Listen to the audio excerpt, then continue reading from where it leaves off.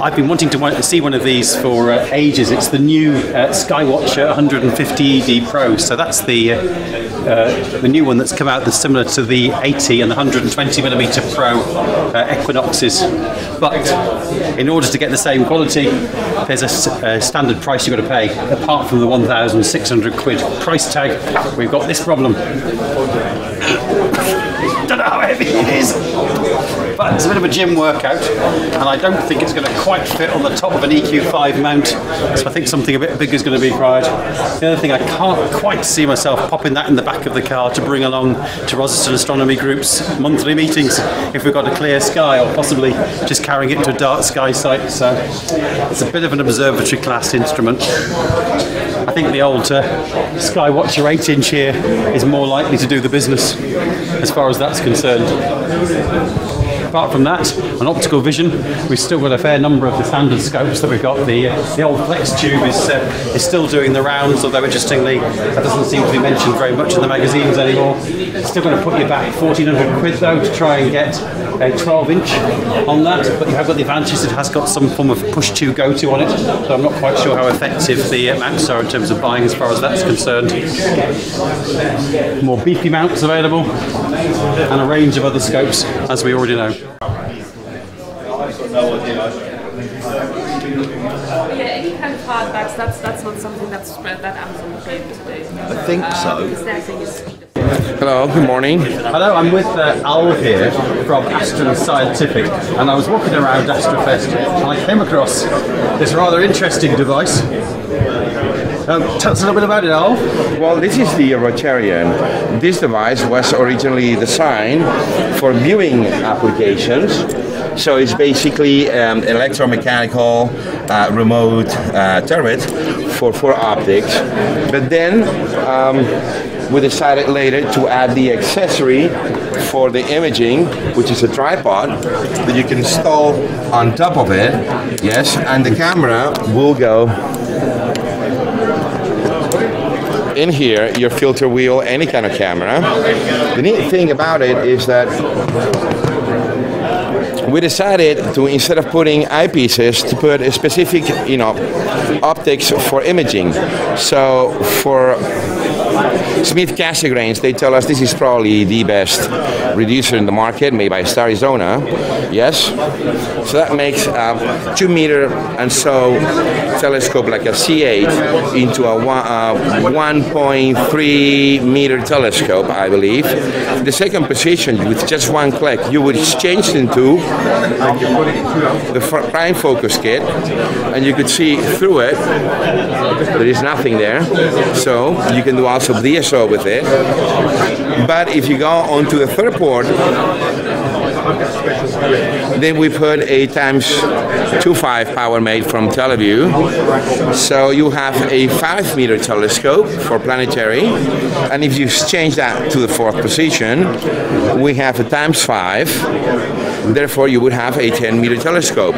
So this is the first system to make your Smith Cassegrain the universal telescope. You can do DSO and you can do planetary imaging with the same scope, with just one simple click. So just to summarize, it's a remotely controlled device which allows you various setups. So we've got one option here where it's been set up with a choice of cameras. Yeah, that is, well, let me show you a final feature. Yes, indeed, yeah, sure. Every time the optics move, yes, they will search for the optical axis of the telescope. Yep. Once it has been reached, the automatic shutter will pop In, out, yeah, in. right. So it will seal the gap between your optics and your camera, so there will be no outside light entry. So even if you do your accessories of different sizes. Yes. Oh, that's very clever. You know, and it can be height adjusted individually, and obviously the tilt through this handmade nuts, ISO standard, you can adjust the tilt on your camera.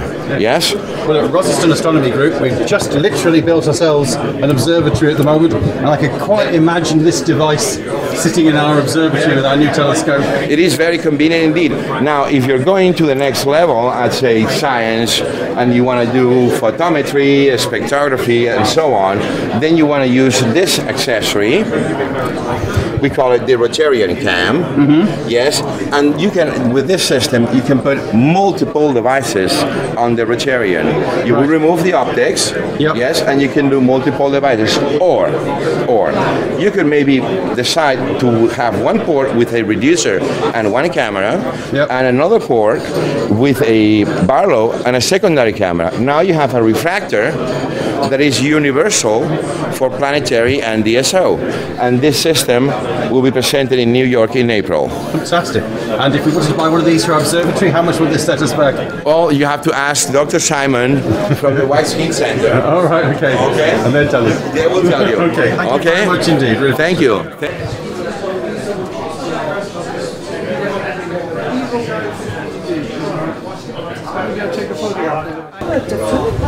I'm here with Jan here from the Society for Popular Astronomy. Hi Jan, thanks very much. Good morning. To speak to me. And he's going to, I noticed as I came past these incredible models where you could actually build a working telescope. It looks like it's made of card. Well, it is. You start off with one of these kits here, which has the whole caboodle in cardboard cut out, press out, and instructions. It's worth saying these kits are less than £30 each. Yes. And there's various kits made in Germany, and this is one which I've made at home myself. I've got very little practical skills, but even I managed to make it. It's a scale model of Galileo's original telescope, and the optics are scaled to what Galileo used. And it's quite amazing because when you look at it through it, the field of view is absolutely tiny.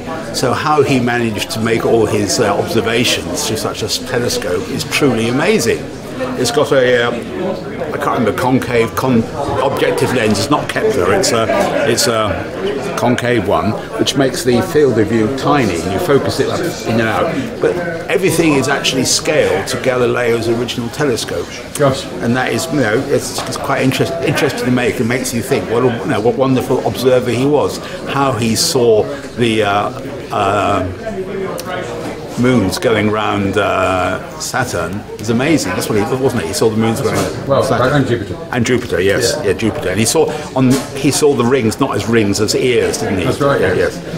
And he saw sunspots. Gosh, what happened to his eyes? You know? Absolutely.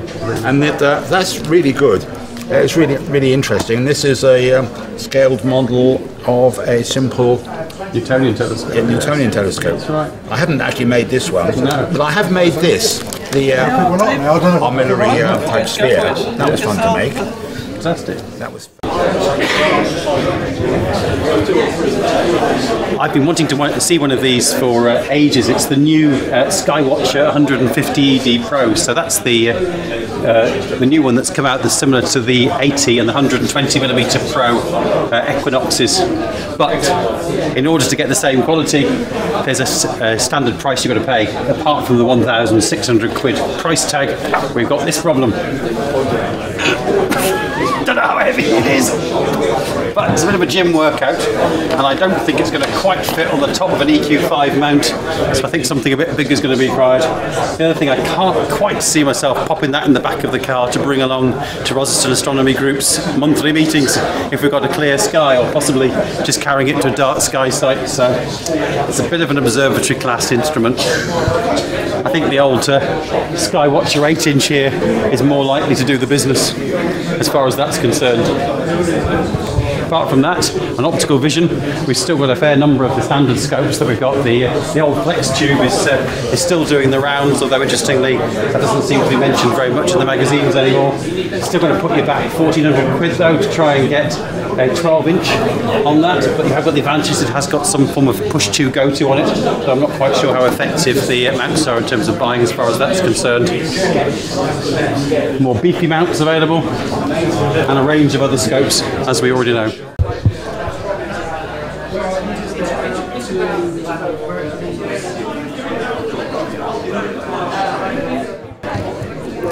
What we have here is the famous Omegon Minitrack 2. It's a smart, cheap and lightweight device that allows you to make very pretty pictures of big objects or wide-angle images of the night sky. Setting up is quite straightforward. All you need is a little tripod like this with a ball head on top. You take your mini track, put it on the ball head, then you align it to the pole here, and then you put on top another ball head in the camera, and then it's depending on the focal length of the objective lens that you're using. You can do night sky objects. The best or longest focal length that have been used successfully are about 300 millimeter telephoto lenses. You of course have to stack the images, but it works. It doesn't need any batteries. It doesn't need any extra stuff. Just another ball head and the camera on top. Maximum load is about 2 kilograms for the camera and objective lens. For heavy stuff you can adjust the tension here so that it doesn't slip. This is pretty straightforward. You have about 60 minutes of time, and then when your time is over, it will wake you up and remind you to wind up again. This is a project that we have been making together with an amateur industry. It's not our invention. There was an old Purus Uhrwerksmontierung a long time ago, and an Italian astronomer, Christian Fantinazzi, took this into the 21st century and made those custom made for customers for many years. Then he came to us and asked, what about a serial production? And that's just what we did.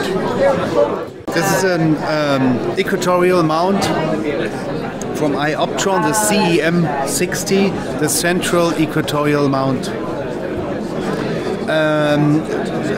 It has some differences to other mounts. The main thing is that the counterweight is offset, the counterweight rod is offset in this direction. So we've got the axis that comes down through here. Yes. Where my finger is, axis there. And if I got here, the actual counterweight axis is offset. Like that. Yep. And this cannot. It's more unlikely for the counterweight to touch the legs of the tripod. This is one main advantage. It's a heavy mount which can carry up to 25 kilograms.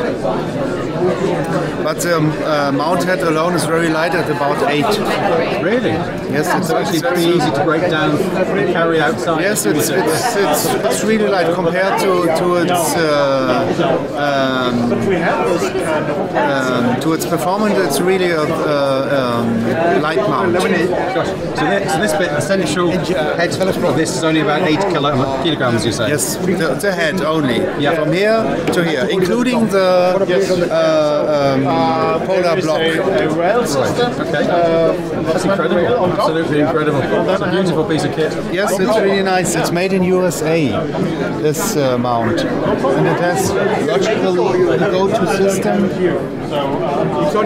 and it can be ordered with additional encoders on the axis. It's more expensive, but with the encoders on the axis you don't need auto guiding any longer. If you polar align the mount very good, you can use it without auto guiding when you have the mount including the encoders on the axis. But this has no encoders, this piece here.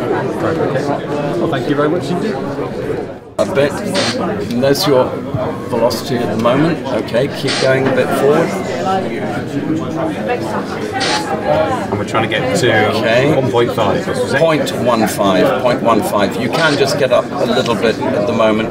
Okay, while you're doing that, then just leave the velocity for the moment and try and keep it in the, yeah, that's it. And remember, in space, when you start moving in a particular direction, yeah, you keep going in that direction until you counter it. There you go, good, looking good. You can up the speed a bit now if you increase your forward momentum. Okay, okay, just a touch more forward.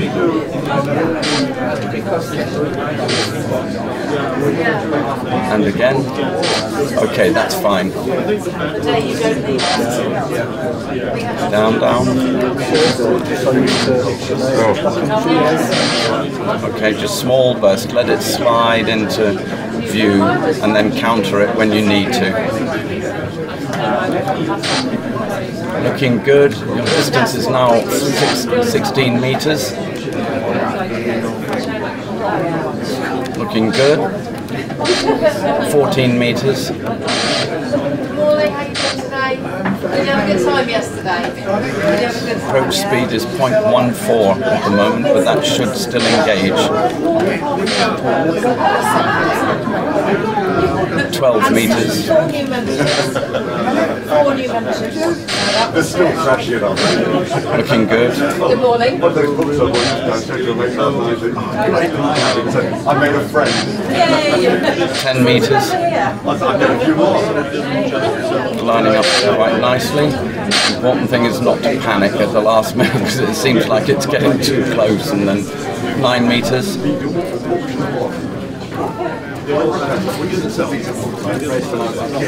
Still looking good. 8 meters. Slight touch to the right. That's it. Very good. And down a touch. Counter. Very good. 6 meters. You need to increase forward velocity. You're at 0.12. You need 0.15 ideally.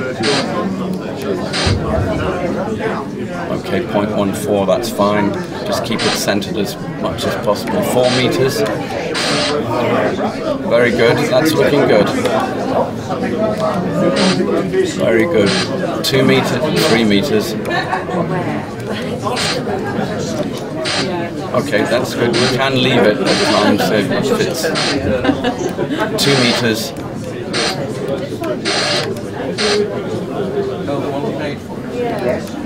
1 meter, should be there. Just 1 second. Well done. Congratulations. Thank you very much. I got rid of the demon from last year.